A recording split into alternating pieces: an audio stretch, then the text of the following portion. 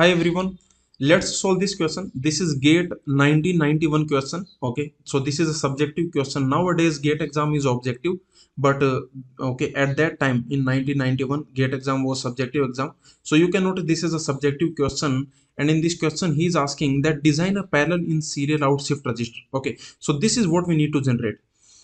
This is what we need to design parallel in serial out. Okay, so the input, okay, if you want to insert the data inside the register, then you should do it in parallel manner. Okay, so parallel in serial out. Okay, so we can insert the data in the register in a parallel manner, and but we can read the data only in serial manner. So you can notice parallel in serial out. Basically this type of I can say that what the question is asking. Okay, so this the question is asking parallel input serial output. This type of register we need to create. Okay, so this type of register we need to design.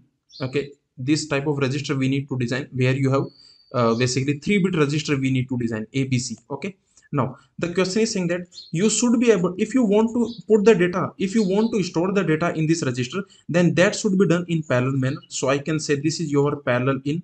Okay, so you should be able to put insert the data in a parallel manner, but you can notice parallel in serial out means you can read the data only in serial manner. Okay, so the data you can only read in a serial manner. So this is your serial out. Okay, so this type of register we need to create, and actually we have already created this. Okay, so if you watch the register lectures, okay, you can watch many different type of registers we have created. We have designed many different type of registers. I told you that in the subjective exam, if there is any subjective exam, then what they will do, they will give you register specification. They will tell you that okay, design this register, some properties will be given to you. Okay, some functionalities will be given to you, and they will ask you to design the register. Okay, so you can notice this is a same question. In this question, the design, they are asking us to design a shift register which has this property that parallel input.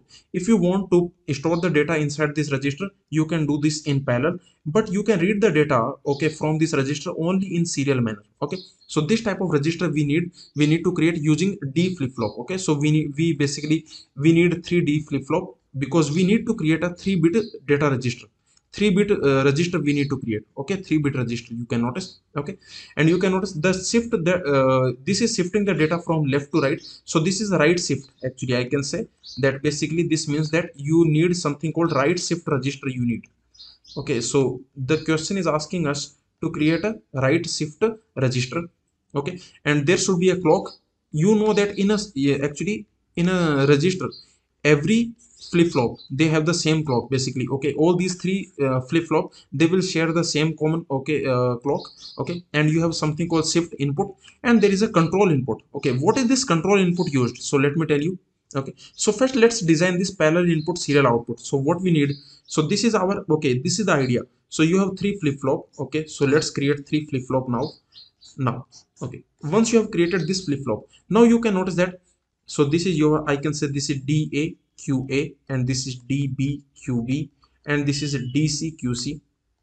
Okay, now the question is saying that you should be able to put the data in parallel. So what I can do, very simple. Okay, so the data I can put in parallel. So what I can do, I can say A, B, C. Okay, so if you want to store the data, then very simple, what you can do, for example, if you want to store this data, then you can put like this. Okay, so you can notice this is parallel in, so we can insert the data, we can load the data inside this register in a parallel manner.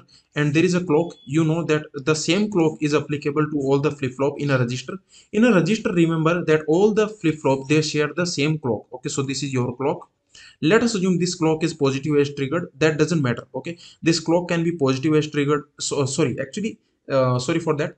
Clock is never positive as triggered or negative as triggered. Actually, flip-flops are positive as or negative as triggered. So actually, I should say that these flip-flop, they can be either positive as triggered or they can be negative as triggered. Remember, clock is a clock. Okay, clock is neither positive as triggered nor, okay, so clock is very simple concept. This is a clock. Okay, clock, this is clock. So for clock we cannot say for clock we cannot say that this is positive as or negative as triggered. Flip flop is positive as or negative as triggered. So this triggering is a property of flip flop, remember. Okay, so you can notice this is your flip flop. Now what I'm saying that this flip flop is positive as or negative as triggered. I can say this can be, for example, I can say this can be positive as triggered, or maybe this is negative as triggered, or or this can be level triggered. Okay, so this can be positive level triggered, or this can be negative level triggered. Okay, so anyway, you can notice this triggering, this is a property of flip flop, this is not a property of clock. Okay, so you should not say that clock is positive as triggered, you should not say that clock is negative as triggered, we should say that these flip flop are positive as triggered or negative as triggered. Anyway, the point is that this is the common clock in a register, all the flip flop they share the common clock. Okay, now, so you can notice this is fine, this we have done. Okay, we have also done these three parallel data inputs, we have also done this, these are the three data, okay, parallel inputs. Okay, what else we need? So parallel input, serial output. So you can notice this is fine. Okay, so far everything is fine. So this is your parallel input. Okay, and this is your clock.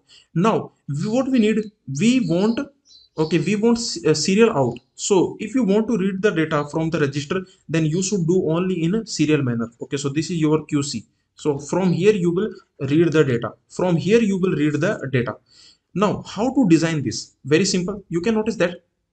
Okay, now, okay, how to do this connection? This is the problem here, how to do this connection. See, we have done the parallel input. Now these a b c, these are in parallel. So if you want to store the data inside this register, very easily you can do in the parallel manner. So this parallel in, this is okay, parallel in this is fine. Okay, so this parallel in we have done, this parallel in this we have done. Now how to do this? Okay, so this parallel in this we have done.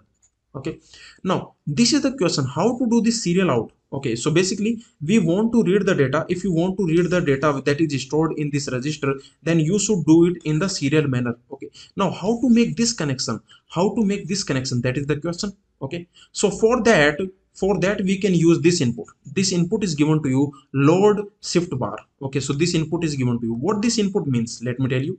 So this input is actually, okay, so we use, so basically we use this input, okay, which is load shift bar.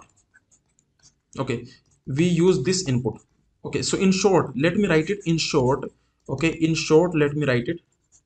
I will write it like this. Okay, so remember this is load shift bar. Okay, what it means? Now this is the meaning. Let me tell you that if this input is 0, then we will shift.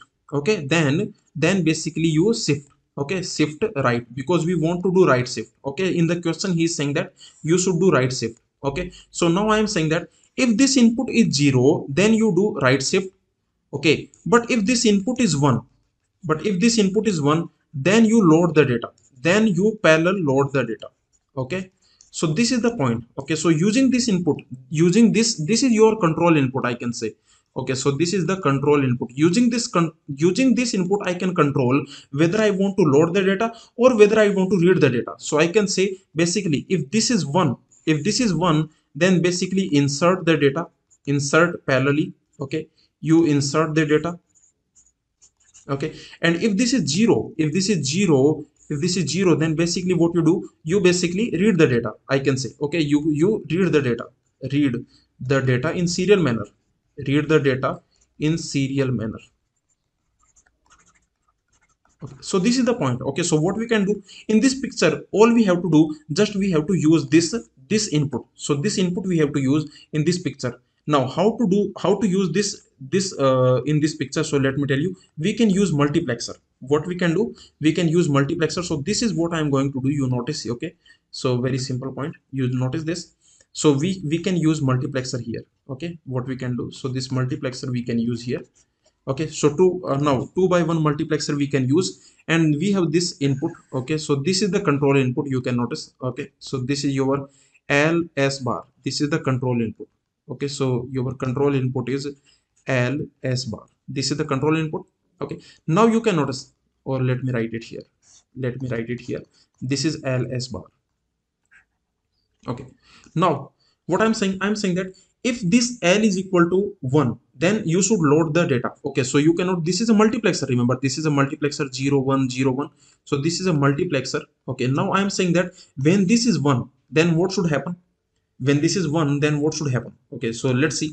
If this is 1, if this is equal to 1, if this is equal to 1, then we should load the data, we should load the data. So if this is 1, then you can notice this input. So here I can put the, okay, the data a. Okay, and here I can put d, b, and here I can put c. So you can notice that if this is 1, if this is 1, then you can notice this will be connected here, this will be connected here, and this will be connected here. Okay, so what I'm saying is this. Okay, what I'm saying is this. Okay, so very simple, this is what I'm saying. Okay, so this, now you can notice if this input, if this control input, if this control input is 1, now you can very easily notice that whenever this control input will be 1, then we are basically doing the parallel loading. Okay, so because then this A will be connecting to this DA, and this B will be connecting to DB, and then this C will be connecting to DC. Okay, so okay, when this is 1, then I can say that we are doing the parallel loading. So you can notice that if this is equal to 1, then we do parallel load. So basically we are loading the data in parallel. Okay, so we are doing the parallel loading. Now let us see if this is 0, then what should happen. Okay, so this is fine, this we have already done, that this is connected to A, this is connected to B, this is connected to C. That is fine. Okay, that is very good, there is no problem here. Now let's see the next point. Okay, let's see the next point. If this is 0, then what should happen? If this is 0 now, okay, if this is 0, then what should happen? Now, if this is 0, then you can notice that we should do shift right. Yes or no? So we should do shift right. If this is 0, then shift right should happen. If this is 0, I can say. If this is 0, then we should do shift right. Then right shift should happen. And right shift means what? Right shift means what? I can say that this QA must be connected to DB. Okay, so this QA, this must be connected to DB. So I can say that here, this QA must be connected to DB. Okay, so when this is 0, then this QA must be connected to DB. This QB must be connected to DC. Okay, so and also this is your, okay, I can say, okay, so this must be connected to this must be connected to this. Okay, so you can notice all the properties, and there is a serial input, there is a serial input, so I can put the serial input here. This is your serial input. Okay, so I can put it here. So this is the simple design, you can notice. Okay, so if L S bar equal to 0, then you will do right shift. Okay, so anyway, this is the final design that you will get. So this is your final design. Okay, so this is the circuit that they wanted. Okay, so this is your final answer. Okay, so because you can notice in this, you can very easily notice that whenever this is 0, then you will do, whenever this is 1, then you will do parallel loading, and when this is 0, then you are doing the right shift. Okay, and this is serial input, this is the serial input. So all the things we have done, we have put serial input, we have put parallel loading, and we have put serial output. Okay, so all these things we have done, we have done this, we have done this, all these things we have done. So this is the answer for gate 1991. Okay, remember, this is the answer. Okay, okay.